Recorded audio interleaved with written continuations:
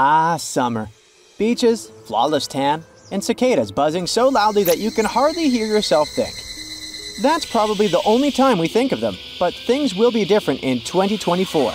Millions, even billions of cicadas are just quietly waiting under our feet for the perfect day to emerge. A cicada apocalypse will happen soon, and the last time we faced such a terrifying situation was in 1803. Cicadas. They've existed for about 5 million years, and there are over 3,000 species in the world. No big deal.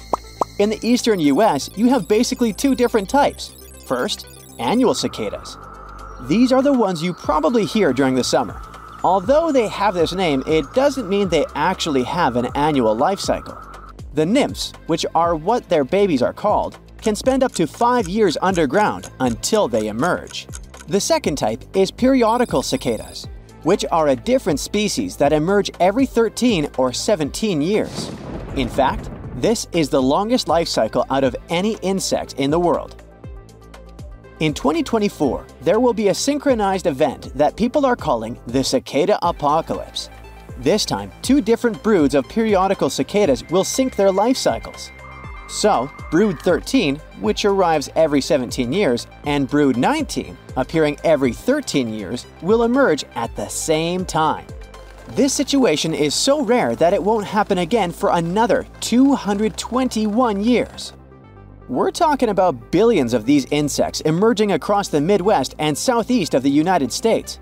It might all start in late April and last about 6 weeks. It's expected that one type of cicada will emerge mostly in Illinois, while the other type may cover a much larger area, including Missouri, Louisiana, North Carolina, and Illinois. Yep, it turns out that these 2 broods share some geographical areas, so if you live in Illinois, you'll be in for a double whammy. The same goes for Indiana. Now you might be asking yourself, what are these cicadas doing during those 17 years? Besides, I don't know, planning their apocalypse? Well, they're living underground without sunlight, but they're not sleeping. They're very much conscious and active in their nymph forms, excavating tunnels and feeding on sap from tree roots. When they reach the age of 17, they check if the temperature is suitable for them to emerge, and they are very picky about that. They only emerge when the soil about 8 inches underground reaches 64 degrees Fahrenheit. That's why cicadas in different parts of the United States appear at different times. The soil in Virginia might reach that ideal temperature before the soil in Illinois, for example.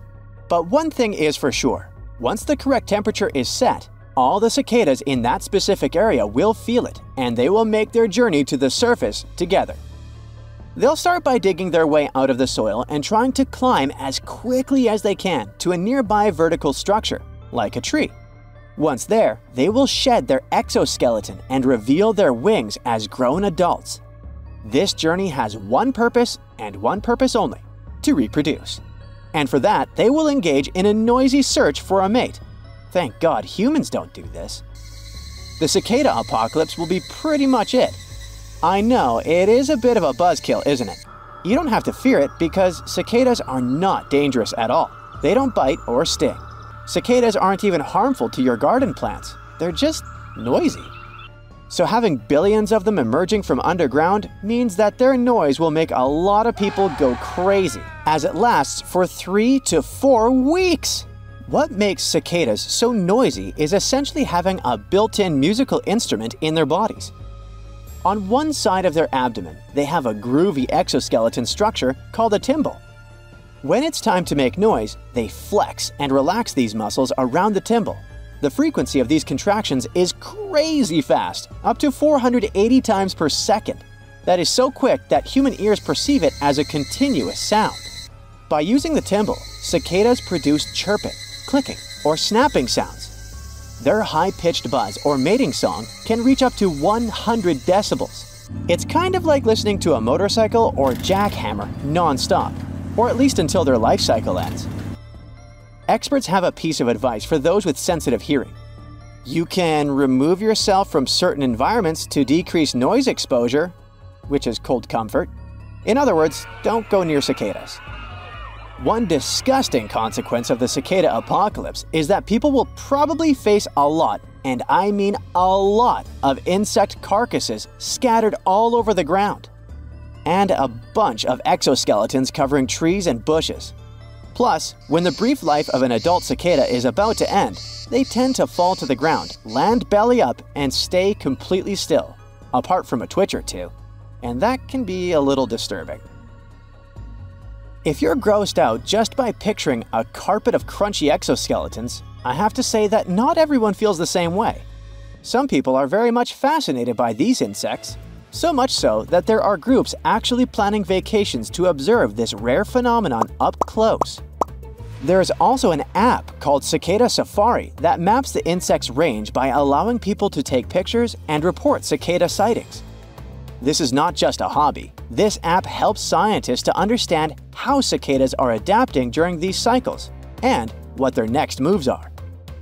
Besides insect enthusiasts, and the actual cicadas of course, one more thing we'll be really glad about this twin brood event: nature. When those insects appear above ground, they not only provide food for predators like birds, but also serve a vital function by aerating the soil and helping roots get oxygen. So what happens after they all rise? Let's take these two cicadas as an example. The male sings and the female loves his special song. They fall in love in their own way, and by that I mean laying eggs in holes in a tree. So they keep doing that for a few weeks until the female lays around 600 eggs. Just a few. After that, their work is done. So it's like the sad ending of Romeo and Juliet's story. They both lose their lives. And that's why the cicada apocalypse ends with a pile of exoskeletons on the ground. Now let's talk about their babies. 6 weeks later, the eggs will hatch and the baby cicadas will drop to the ground. They'll continue the cicada tradition by burrowing themselves into the earth, just like their parents did as kids. These particular nymphs will remain underground for the next 13 or 17 years until they rise again. You may have noticed that I always say 13 years and 17 years without adding words like about or around. That's because their cycle is pretty much like clockwork. And it's quite complicated to explain how cicadas know exactly how many years have passed. Many scientists speculate that periodical cicadas have some kind of internal molecular clock. You know how trees go through their seasonal cycles, right? During this process, the composition of their sap changes, and cicada nymphs underground feed on that sap. So this might be how the environment provides them with clues about the passage of time. By the 17th time, the trees complete their seasonal cycle. Cicadas get the final clue. It's time to emerge. Although this is an interesting thought, no theory has been proven. While we're waiting for a proper explanation, prepare yourself for the cicada apocalypse by getting noise-canceling headphones, earplugs, or white noise machines. If you're still grossed out by their looks and your plan is to travel far away, don't worry. It will be the first and last time you will have to do it, since the next double brood event will happen only in 2245. That's it for today. So hey, if you pacified your curiosity, then give the video a like and share it with your friends. Or if you want more, just click on these videos and stay on the bright side.